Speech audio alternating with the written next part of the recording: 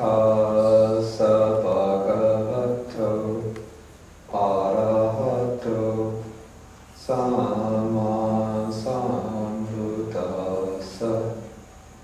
Namo tassa bhagavato arahato sama sambuddhassa.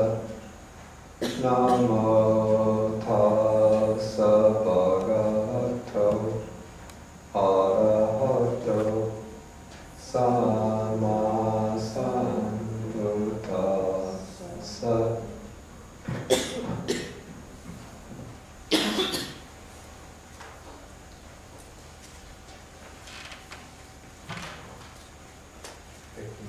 Did you give out the sheets? I'll print it, okay.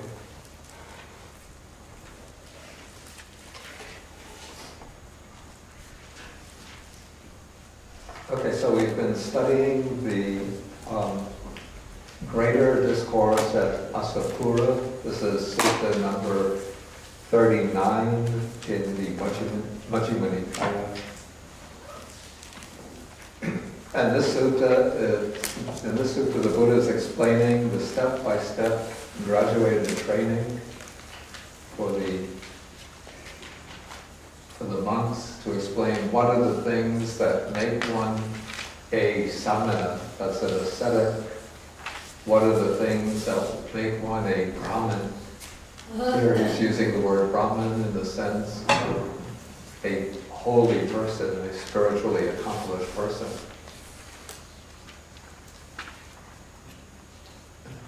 Please don't forget to give Bodhi eat here.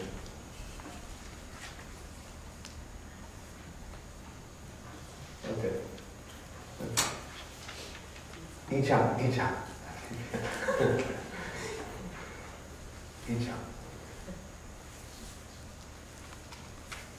Okay, so just to review what we've covered so far, the Buddha explains this, a kind of step-by-step process, beginning with the sense of shame or moral, what I call the inward sense of self-dignity or self-respect and fear of wrongdoing.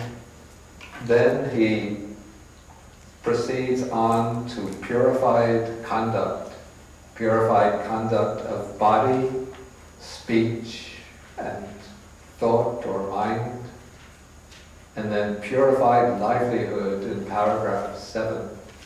So those are the three aspects of, or the four aspects of training in sila, in virtuous conduct.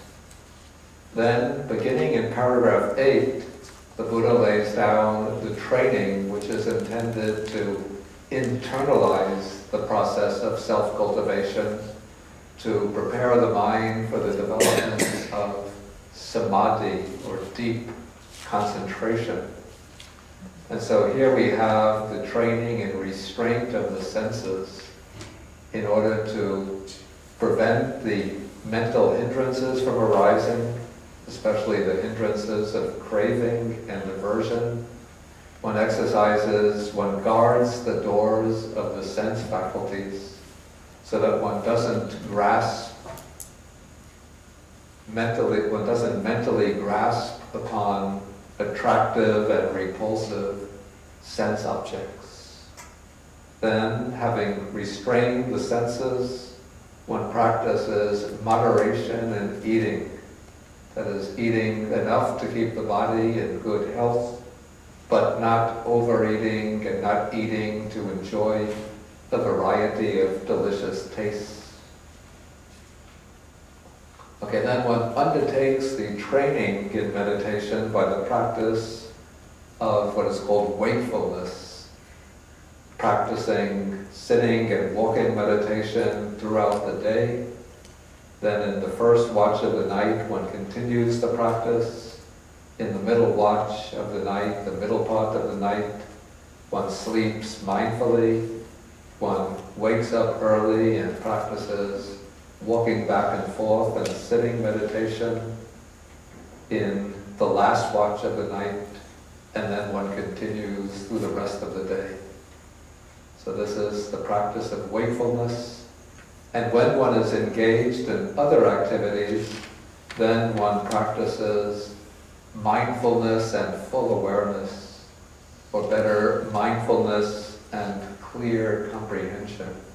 That is, being mindful in all the various activities and being fully aware, or having a clear understanding of what one is doing when walking, returning, looking up, looking to the side, when bending and stretching the limbs and so on, and in all the different positions, walking, standing, sitting, falling asleep, waking up, talking, and keeping silent. Richard, did you have to add that? Yeah, what is sleeping mindfully? Well, basically it means that one goes to sleep mindfully, and it's said that if one is very diligent and very accomplished in the practice of mindfulness, then one could even maintain the mindfulness during the sleep. Doesn't that mean one really isn't asleep? No. What does it mean? I think in ordinary terms, let us say that one falls asleep mindfully, so that when one lies down, one is aware of lying down, and as one drifts off to sleep, one is mindful as drifting off to sleep. But in my own experience, if one is going to fall asleep, one has to, in a sense, loosen up the mindfulness, not hold it too tightly.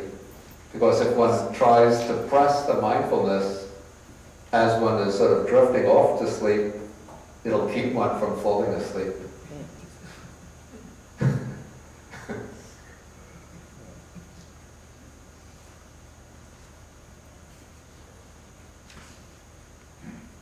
Yeah, so he says, in the middle watch of the night, we will lie down on the right side in the lion's pose, one foot on top of the other, mindful and fully aware, after noting in our minds the time for rising.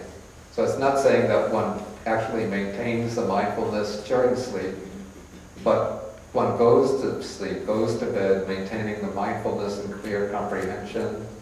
And then one makes the mental note as one lies down that one is going to wake up at such and such a time, when one gets a sufficient amount of rest, so that one doesn't just continue to lie in bed after the time for waking up goes by.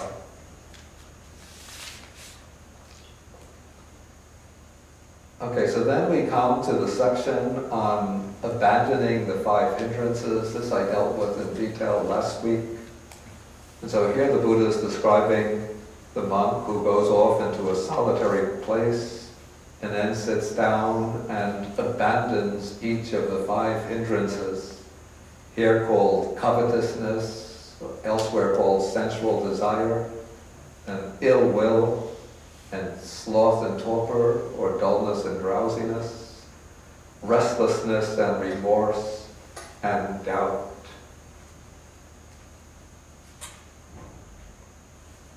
Okay, so then the Buddha ends this passage by saying that he has the simile of 5 types of constrictions or constraints: being in debt, being ill, being in prison, being a slave, and being walking across a desert.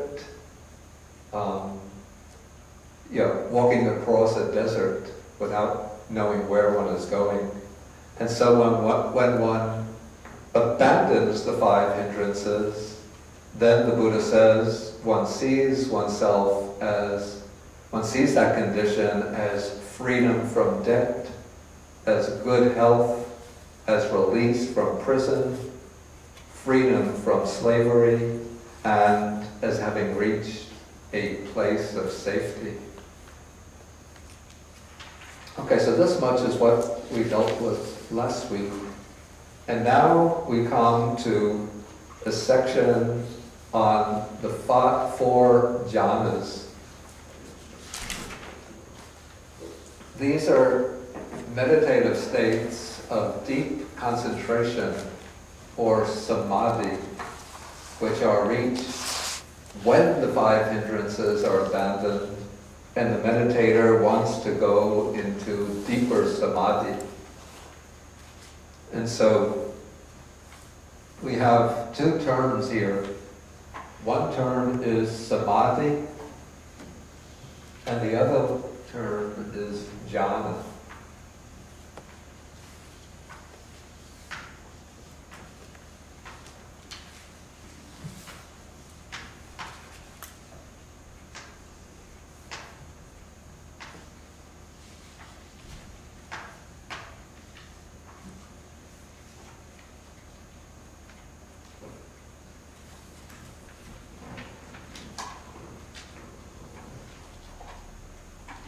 And now there are different approaches to the development of meditation. At the point when the five hindrances are abandoned, one approach, which has become very widespread today in today's world, is the approach of what is called sometimes dry or simple insight meditation.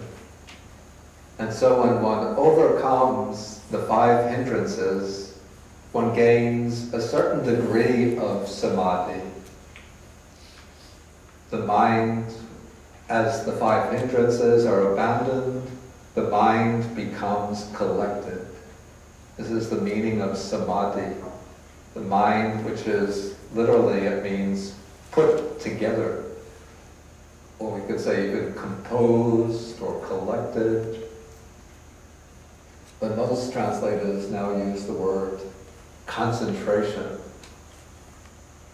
Okay, so when the mind is concentrated in samadhi, sufficient degree of samadhi, one can then turn directly to the practice of insight meditation by observing the arising and passing away of phenomena. It could be the basing oneself on the breathing. One can note the alternation of in-breath, out-breath, in-breath, out-breath. Or one can note the rising and falling of the abdomen. Or one can move into the walking meditation and just note right step, left step, right step, left step. And then one can start to note these processes at subtler and subtler levels with finer and finer subdivisions. And so in this way, one will be getting keener insight into the impermanence of bodily and mental processes. So that is the approach of what is called simple or dry insight. The other approach is the approach of developing strong samadhi first, and then using that strong samadhi as a basis for insight. And to develop the strong samadhi, the meditator cultivates these four levels of mental concentration, which are called the jhanas. And so what happens as the mind starts to become concentrated is that a certain object appears before the mind. It's usually an object like a point of light or a ball of light, which is experienced in different ways depending on the particular mental formations of the meditator, depending on the meditation subject. But for example, if one is doing mindfulness of breathing, in the area where one experiences the breath, the sensation of the breath, this point of light or circle, a sphere of light starts to appear. It might be white, could be pinkish, red, light blue. And then the meditator will focus the mind, let the mind sink into that light. Technically, the light is called nimitta. Nimitta simply means something like an object, but it's this special object that appears through the development of concentration.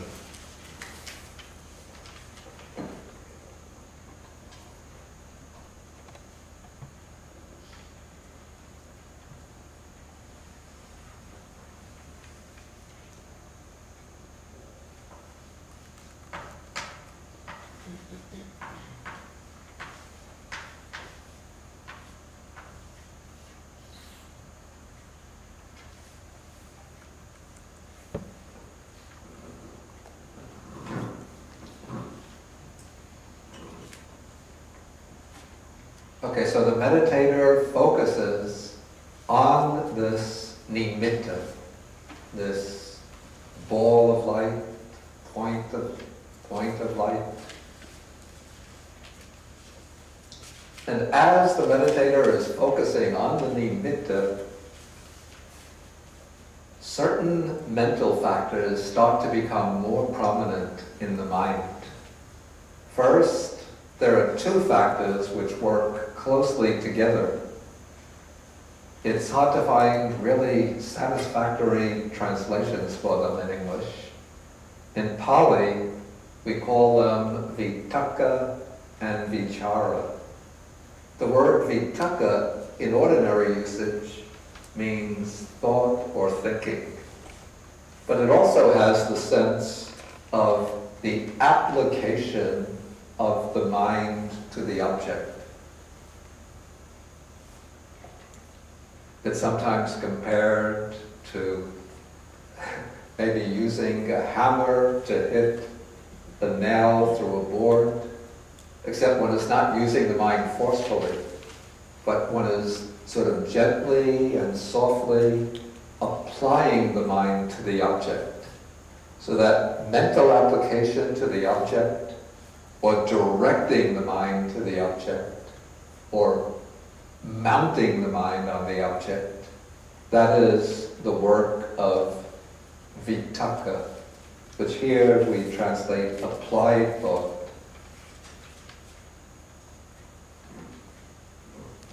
Along with vitakka, there is another factor involved, which in Pali is called vichara. Here it's translated sustained thought or examination. But again, vichara isn't really thinking discursively the way we ordinarily do, but rather vichara is the factor which we might even call it observation of the object.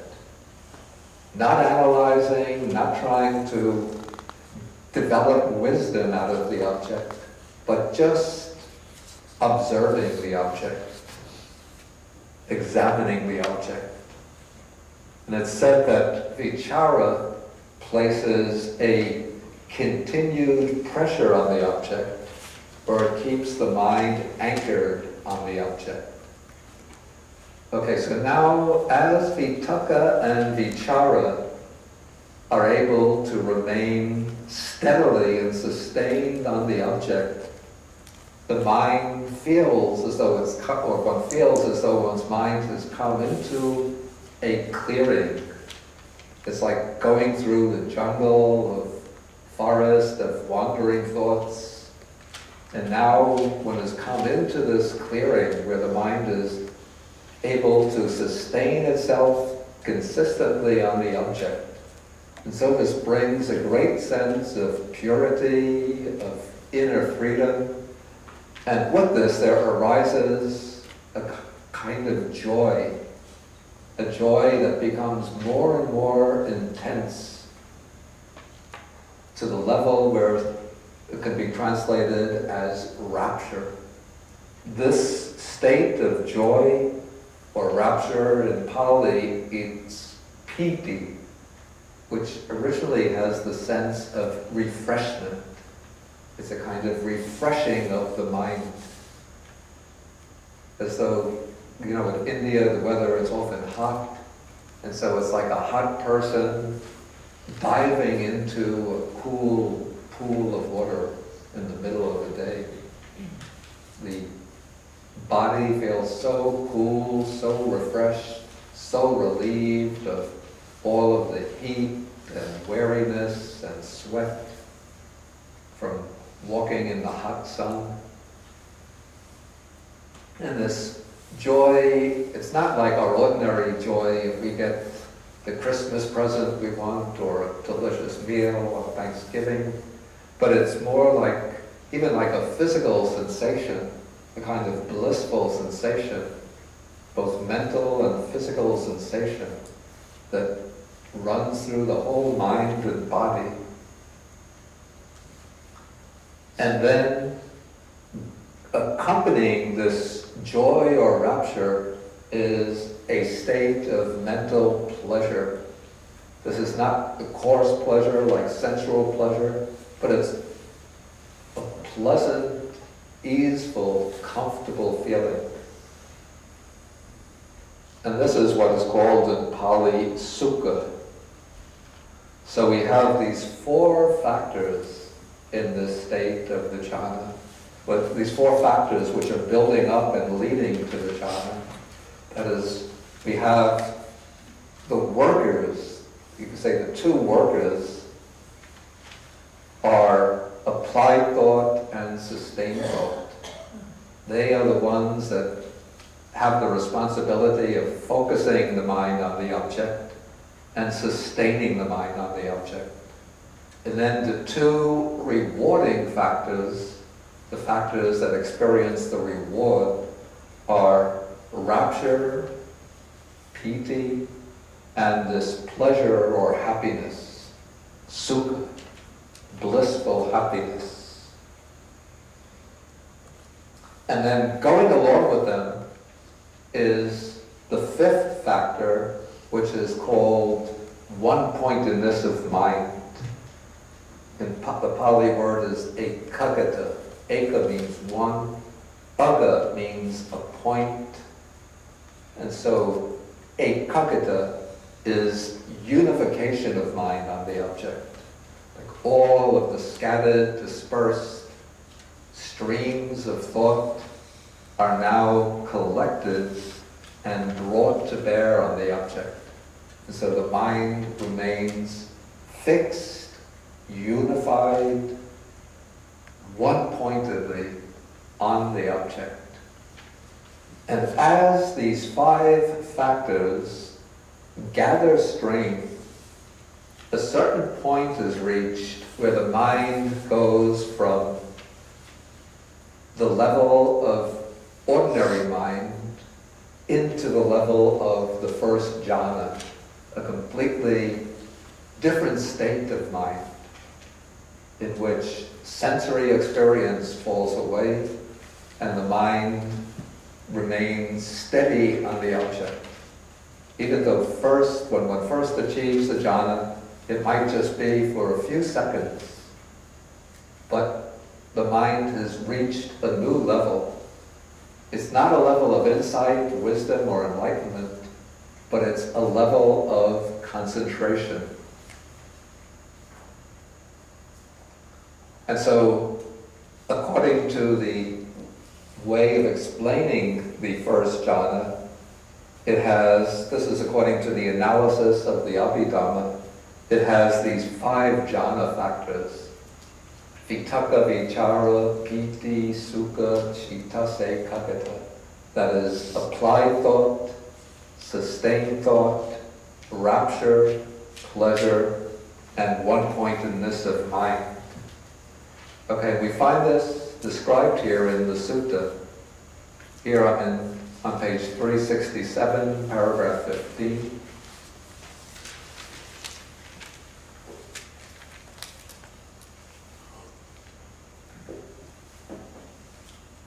This is the standard text on the 4 jhanas. Having abandoned these 5 hindrances, imperfections or defilements of the mind, that weakened wisdom, quite secluded from sensual pleasures, secluded from unwholesome states of mind. That is, now the mind is left behind the 5 hindrances and all other unwholesome mental qualities. He enters and abides in the first jhana, which is accompanied by applied and sustained thought with rapture and pleasure born of seclusion. Then to describe this state further, the text says, he makes the rapture and pleasure born of seclusion, drench, steep, fill, and pervade this body, so that there is no part of his whole body unpervaded by the rapture and pleasure born of seclusion. Okay, then to illustrate this, the text uses a simile. Maybe it's not so familiar to us nowadays because we have these spray cans in which all the work is done for us, spray cans of shaving cream.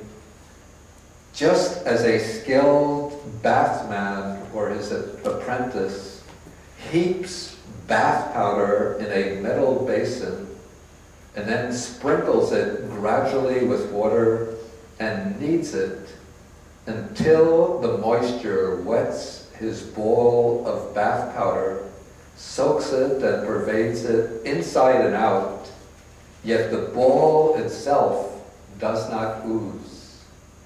So we can even think of a ball of a shaving cream. If you squeeze it out from this spray can, you get a ball of the shaving cream, and it's wet, but you can't separate the water from that soapy substance. But wherever there is the soapy substance, the water pervades it, and wherever there's liquid wetness, it's pervaded by that soapy substance. So the two are just perfectly mingled.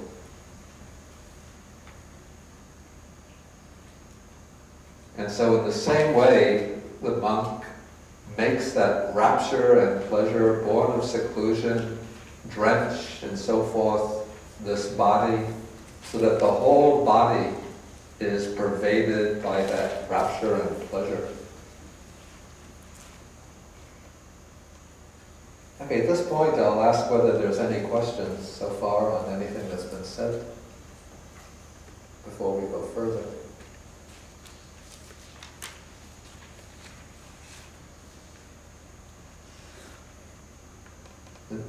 Should we move on? Okay, so now this first jhana is a very, you can see it's a very blissful, very uplifting state, but the Buddha doesn't stop here. In this sutta, he wants to show the whole sequence of the states of samadhi.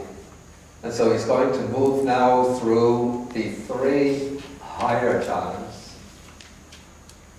Okay, so now to move on, before moving on to the second jhana, what the meditator has to do is first to master the first jhana. One doesn't just gain the first jhana temporarily and then think, now I can move on to the second jhana. But rather what one has to do is to master it. To master it means that one has to be able to enter it again and again until one gets familiar with it.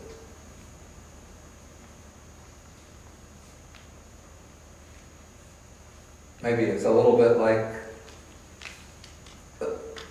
a child or a student who learns who's learning arithmetic, and once he learns to multiply, he learns the multiplication tables. 9 by 6 equals 54. 9 by 7 equals 64. 63.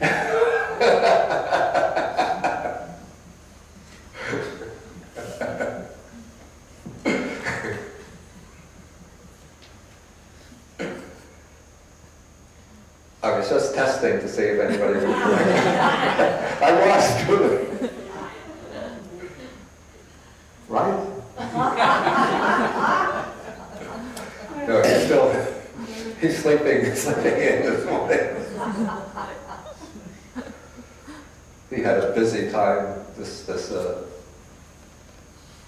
past week.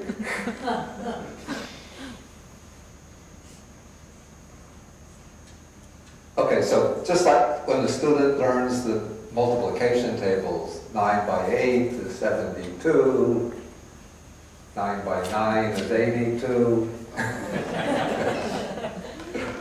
9 by 9 is 81.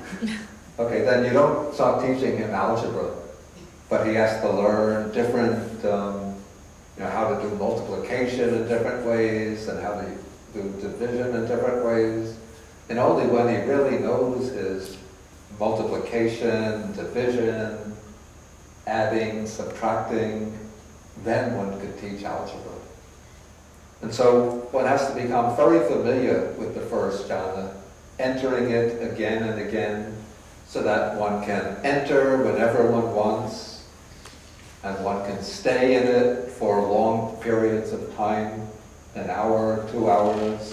One can come out of it whenever one wants. If one makes a determination, I'll stay in it for 1 hour, then as soon as the hour comes to an end, he'll automatically come out from the jhana. Can I ask a question? Yeah. This first jhana, when you say you have to master it, is that conjuring up the light and just staring at it? Bringing up the light and stare, it's not so much staring at it, but focusing on it. That's preliminary to the jhana. But when one is able to enter the jhana at will, of course one will have the nimitta as the object, but it means just that as soon as one makes the determination, I'm going to enter the jhana, then one just focuses the mind on the object, and then one can go in very easily. One doesn't have to struggle with the 5 hindrances. Okay, so now to go further, what one does, one knows, from having been acquainted with the suttas or the discourses, that the first jhana is not the end of the road of samadhi. And so one knows that there is a further state beyond the first jhana called the second jhana. And then what one does is to reflect on the first jhana, and one sees that these 2 mental factors, vitakka and vichara, applied thought and sustained thought, are disturbances.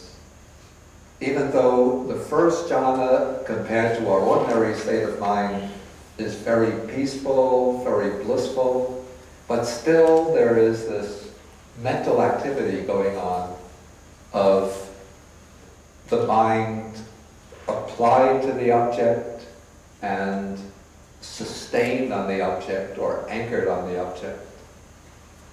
And so one sees or reflects that this applied thought and sustained thought have a disturbing quality.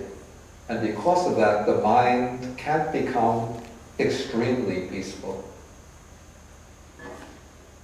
And then one considers that the state of mind in which applied thought and sustained thought are gone will be more peaceful and more excellent than the state of samadhi in which applied thought and sustained thought are present.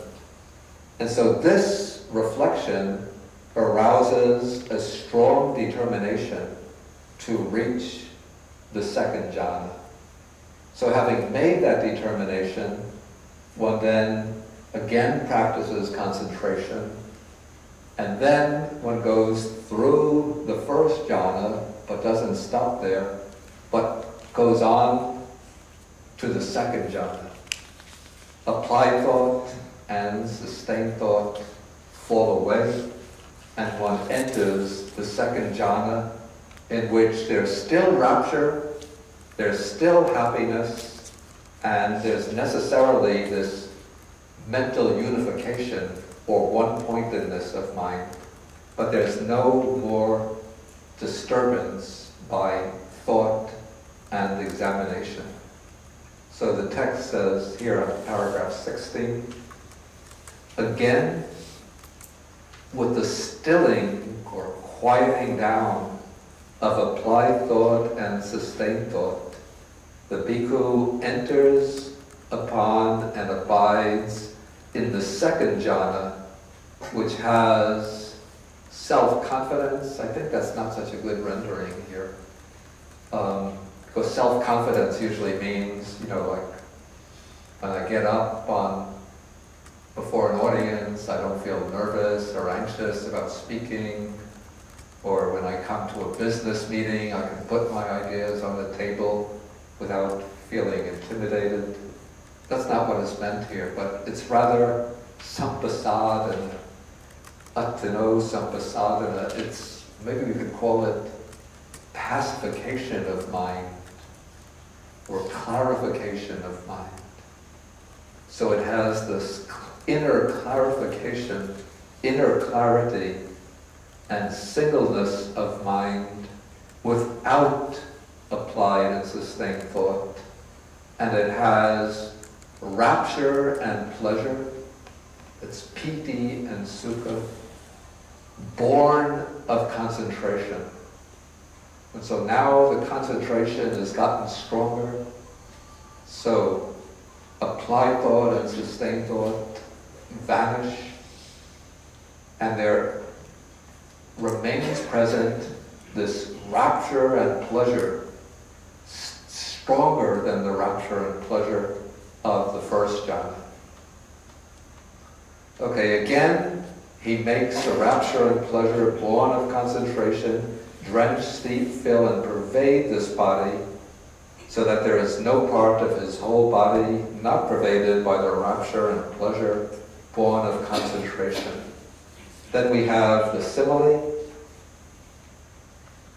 Just as though there were a lake whose waters welled up from below, and it had no inflow from east, west, north, or south, and it would not be replenished from time to time by showers of rain. Okay, there would be a cool font of water at the bottom of the lake, and that water would well up from the font into the lake, and it would and the cool water would drench, steep, fill, and pervade the lake, so that there would be no part of the whole lake not pervaded by cool water. And so too the bhikkhu makes the rapture and pleasure born of concentration drench, steep, fill, and pervade this body, so that there is no part of his whole body not pervaded by the rapture and pleasure born of concentration.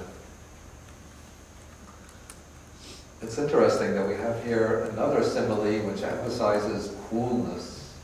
Maybe this is typical of the Indian environment where oppressive heat is the problem, but perhaps in North America during the winter time we would use, if the Buddha were living here, he would use similes of a kind of delicate warmth pervading the body rather than coolness.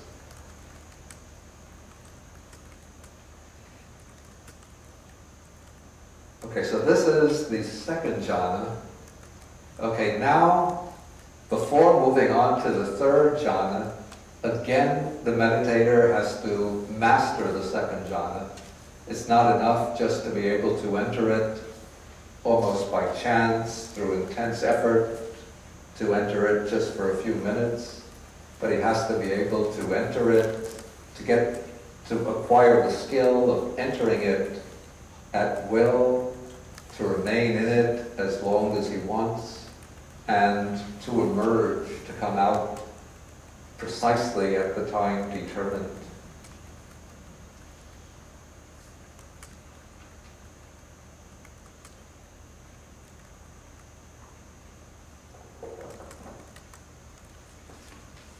Okay, once he acquires this mastery over the second jhana,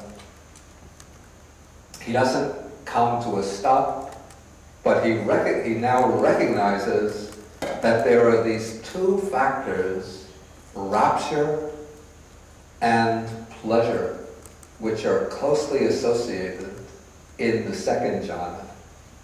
But the quality called rapture, in Pali, piti, has, when one looks at it closely, one sees that it has a certain disturbing quality to it.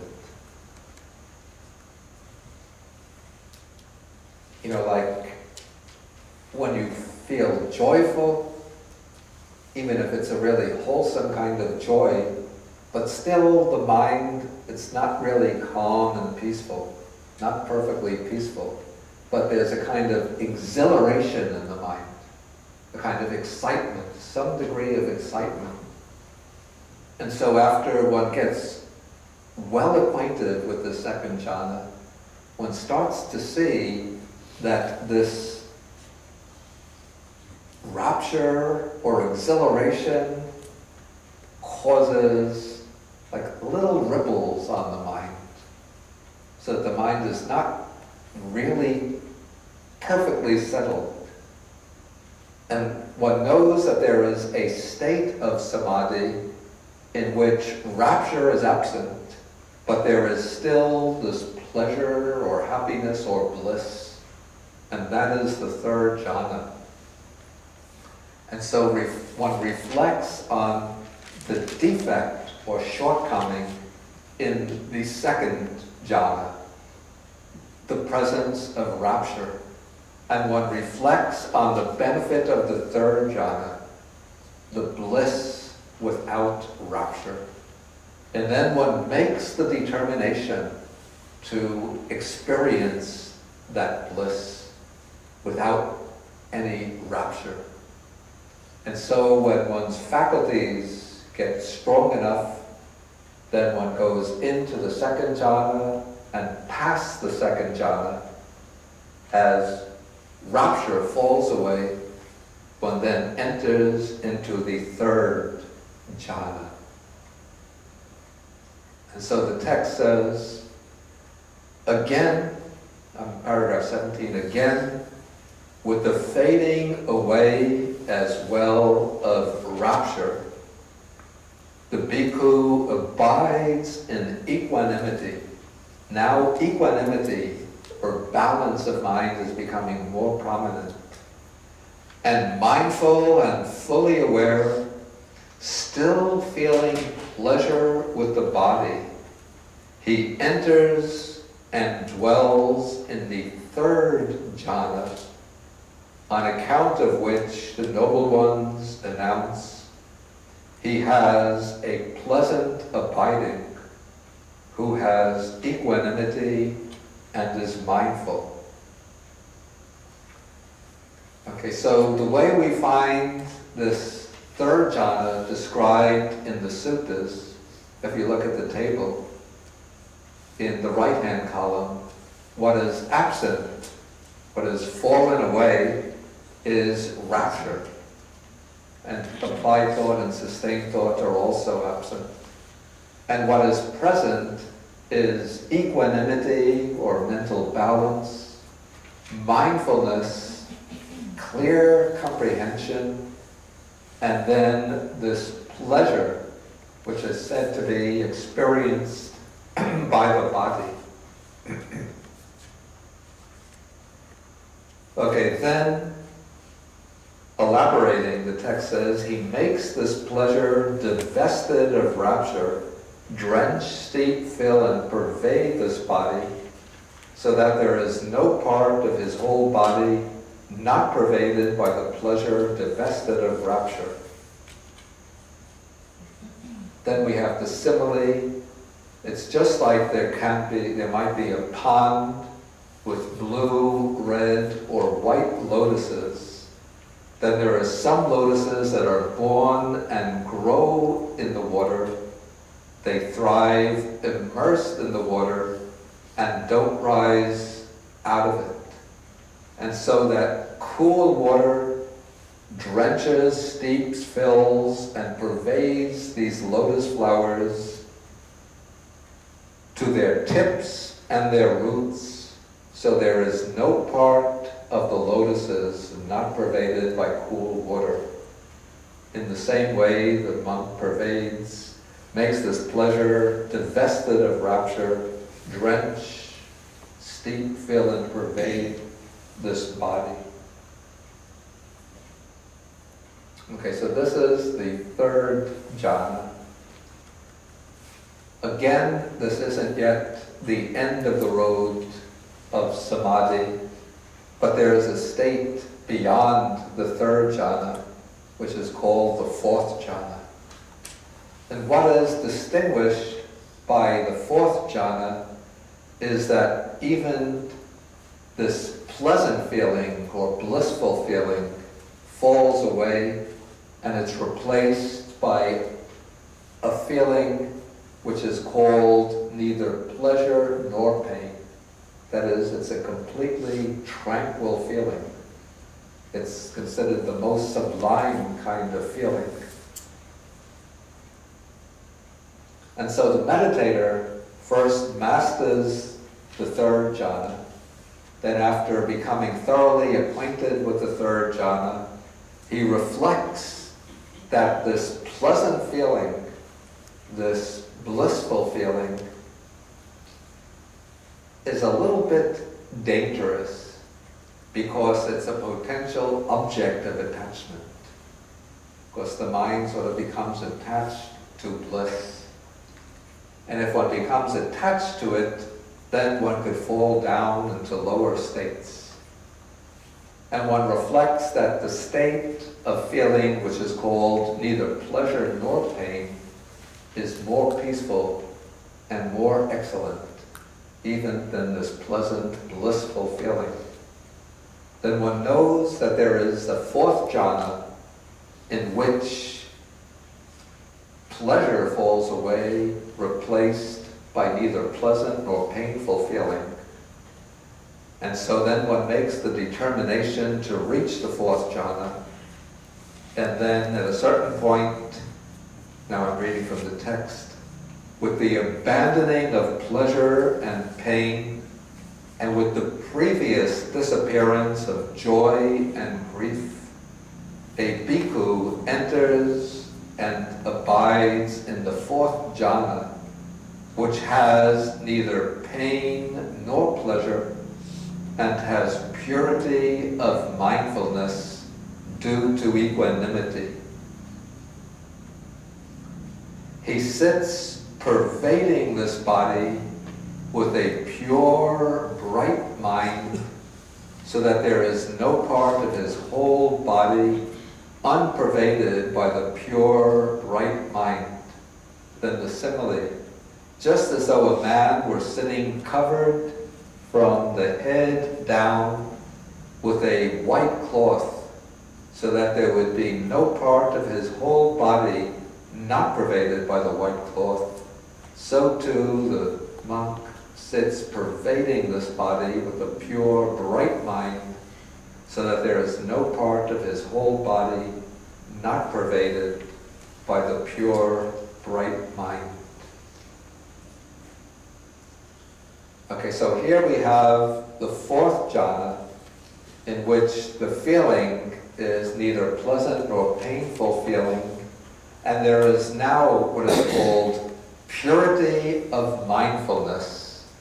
That is, now the mindfulness has become thoroughly purified, very bright and pure, and there is a perfection of equanimity, perfect mental balance.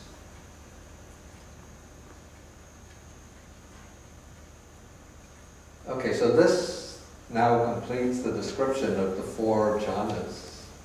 And at this point, I'll ask whether there's any questions on the 4 jhanas.